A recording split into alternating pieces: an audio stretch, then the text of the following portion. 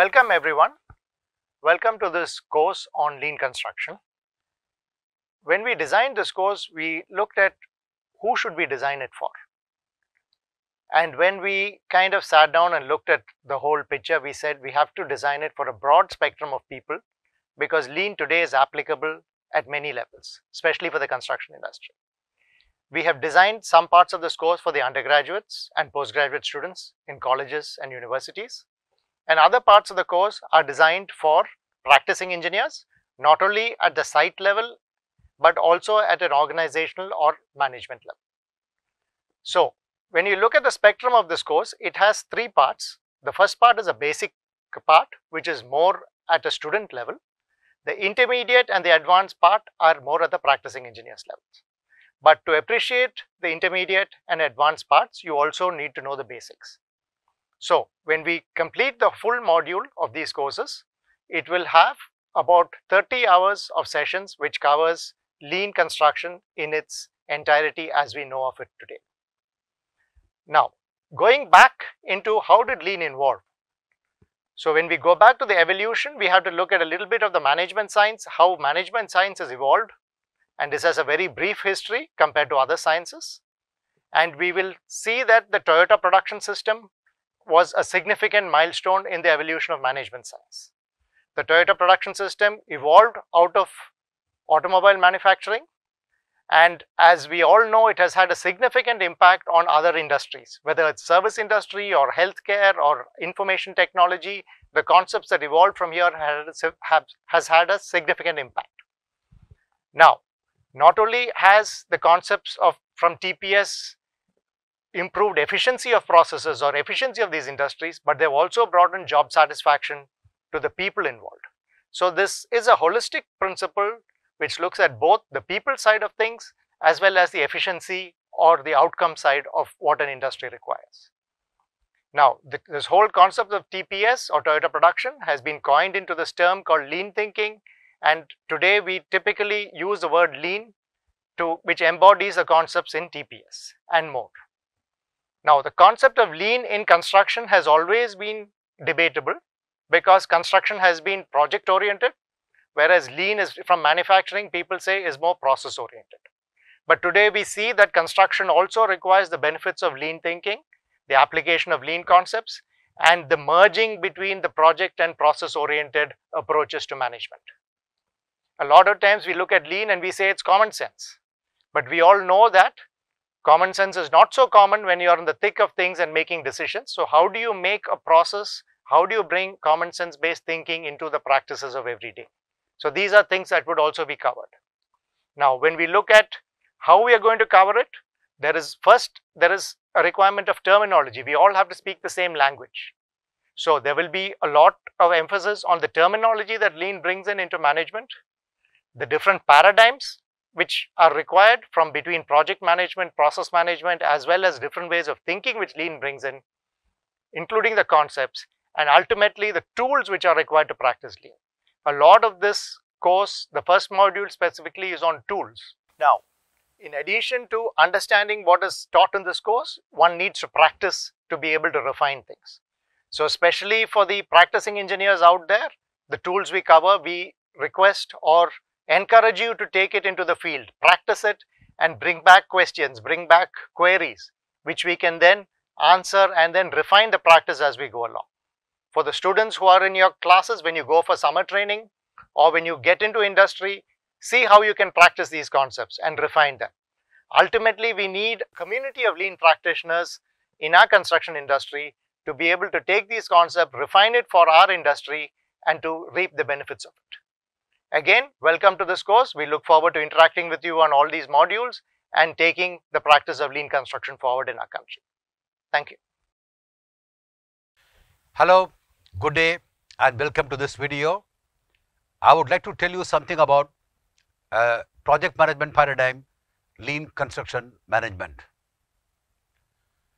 At this juncture in the development of our country, many infrastructure projects are coming up. Many large projects are on the anvil, and there is a big spurt in construction activity. And our construction industry has to be really efficient and be on the dot for delivering the projects with all the parameters, time, cost, quality and safety and so on. But unfortunately, what we find, the construction industry has a lot of problems. The certainty levels are quite low, lot of inefficiencies, wastage and so on. So much so that we are not sure about the proper delivery of our infrastructure projects. Compared with what's happening in rest of the world, the delivery levels, the efficiency levels are much better. So in this context, what we felt is lean construction management can be quite a dramatic game changer for the Indian construction industry, and somehow we need to make it popular here as it has been popular in other parts of the world. In 2008, several construction majors got together and set up a not-for-profit body called ILCE, the Institute for Lean Construction Excellence, with a specific objective of spreading the concepts of lean construction in this country, make our construction industry more efficient with less wastage and better delivery and so on. And it has been, a start from that date. We had several illustrious construction majors such as Larsen & Toubro, Shapoorji Pallonji, Afcons Infra, URC Construction, Tata Realty, Godrej Construction and Arcop Architects, all getting together and with IIT Madras as a knowledge partner. So this body was set up, and since then ILC has organized several conferences and other events, and with IIT Madras is developing this concept of lean construction in our country in a major way. And many industries, many construction companies have started picking up this particular concept and have started practicing lean construction, and they have actually gained quite a lot in this practice. Recently, the magazine Construction World brought out a special issue on lean construction with many articles by senior people from the industry, and what we had seen is that lean construction has really made a good foothold in the industry, and people are reaping a lot of benefits, and there is a lot of ramping up of the practices all over the country. In this context, this particular course of NPTEL is supposed to give you a good knowledge of the basics of lean, how lean can be practiced, and then in the further other modules you will get to know more and more about the more additional nuances, the more deeper practices and so on, so that in the near foreseeable future you can practice lean in a very effective way. So get on with the course and have a ball doing lean construction. All the best. Thank you. Hi, I'm Bhagya. I'm a civil engineer by profession, and I've been working in the Indian construction industry for the last 15 years in the project management segment. I started off my career as a graduate engineering trainee in one of the leading MNCs in India. And during the initial years, we realized that apart from the technical issues that we face at site, there are also inherent systemic issues in the process of construction, in the process of managing a project itself. There are a lot of waste. There are a lot of wastes. There are a lot of information flow gaps. There are a lot of coordination issues, which actually make this entire process of delivering a project even tougher. So during my post-graduation days at IIT Madras, I was introduced to the concept of lean construction. And in fact, my MTech thesis was on the subject. And since then, we have constantly tried to explore the use of lean construction in our projects. One of an interesting applications that we did was to use one of the lean construction tools, the last planner system, in residential, not residential, in a commercial project in Bangalore. And it turned to be a good game changer for the entire delivery team, because once the implementation started, we actually saw a lot of issues propping up on the surface, the issues that we could have never thought of, or we would have never known, more importantly, existed as clients. So we were on the client, I was on the client, I was a client representative, and we brought in a consultant to mediate between or anchor the implementation, because it's better to have an external agency to build faith or confidence between the contractor and the other stakeholders of the project. So with that implementation, and we not immediately, but we over a period of 3 to 4 months, we saw a transition in the way people look at issues. Right, so when we make a 6-week look ahead plan, the person who is actually passing the bill, a running bill, realize that unless he does this work in a couple of days' time, work will work. My 6th week's work, or probably 3rd week's work, is going to get hampered. So that kind of visibility brought in a lot of accountability in and changed the behavior of many of the project stakeholders. And so I guess it was a wonderful experience for us. My message to the young professionals who are coming to the field would be that we all know that bringing in a change is difficult, and it needs a lot of effort. And most of the time, I personally go prepared with in mind that, okay, I think I might not succeed. There is an 80% chance that it will fail and only 20% chance that it will succeed. So while that is true, I guess we don't get opportunity to do an improvement measure and convince management for an implementation every now and then. So it's good to, as a start, it's good to implement a tool that you are confident on, and show the results of the implementation. You personally have to drive it and show the results of the implementation to the management and to all stakeholders to get it convinced, to make them convinced and make them understand the process. And once it is done, then have slow steps of improvement steps, introduce interventions, slower interventions, add on new things onto the existing implementation, and then look at the overall organizational change, cultural change that Lean is really about. That would be my message to the young student community. Thank you. Hi everyone, my name is Devidat Mishra. I work in L&T construction in the water and effluent treatment IC, and we are involved in projects with the major scope of treatment plants, pipeline, irrigation canals and the pumping stations.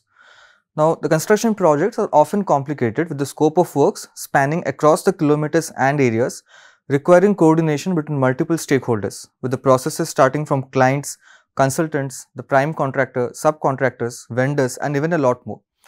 Even within the prime contractor, there will be different departments like engineering, procurement and construction, which need to work in a close coordination.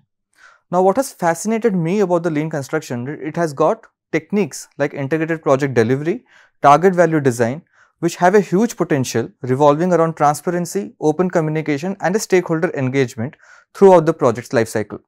There are several reports which indicate that construction projects often encounter time overrun, which further lead to cost overruns and sometimes certain socio-economic issues as well. Now, these time overruns are caused by multiple waste at site related to time, transportation, inventory amongst a few others.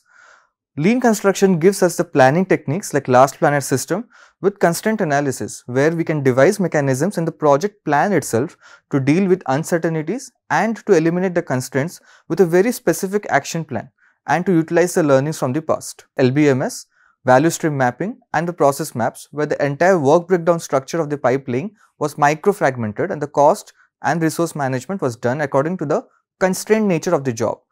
As an outcome, we have realized faster completion times with a higher productivity rates, ultimately leading to time savings. There was a stakeholder engagement right from the top management, the planning teams, the execution teams, subcontractors and down till the labor, which had made the entire process transparent. And certain times we got feedback which was very constructive from the labor, which helped us to improvise on the process. As a suggestion to the takers of this course, I feel if you will be able to implement the concepts whatever is taught in the course in an actual construction site and then understand the real-time challenges, your basics will be even more clear. We should always try to quantify the improvements, for example, percentage savings in time or percentage savings in cost, reduction in the overall lead time in the specific activity where we are trying to implement the lean concept. So it will be really helpful that once the lean construction basics are learned, you also look out for digital and automated ways of implementing the same lean concepts. Thank you. Hi everyone, I am Prabhu, working in planning team of L&T Construction Heavy Civil Infrastructure IC. We are involved in the metro project, which consists of underground tunneling and station works. Stakeholder management is the key skill required to handle large projects. In this aspect, I must thank the Lean Construction course which I learned during my MTech course at IIT Madras. The takeaway from the course are practically applicable at all construction projects. The constraints are identified through many brainstorming sessions such as big room planning, and action plan is prepared and executed to remove them well in advance. In terms of implementing lean tools, last planner system has been implemented at the projects involving all the stakeholders of the projects, right from customer, consultants, frontline engineers, subcontractors and foremen for planning the activities. Milestone plan and 6-week look-ahead plan are prepared along with the last planners. At the end of every day, the progress is reviewed by the lean facilitators and reasons for non-achievement are recorded and necessary measures are taken to remove the constraint. Further, value stream mapping tool is also used in our projects and we have found good improvement in reducing cycle time of activity completion. In our projects, by implementing lean, we have got the tremendous improvisation in workflow and improved cycle time by eliminating waste in material, methodology and imparting lean culture. Using such lean construction concepts, we can significantly reduce all kinds of waste prevalent in our construction industry. Thus, we could aid in elimination of natural resource wastages and the development of Indian economy as a whole. I personally recommend all the students and industry people to utilize this effective course which has so many benefits for the projects as well as the nation. Thank you.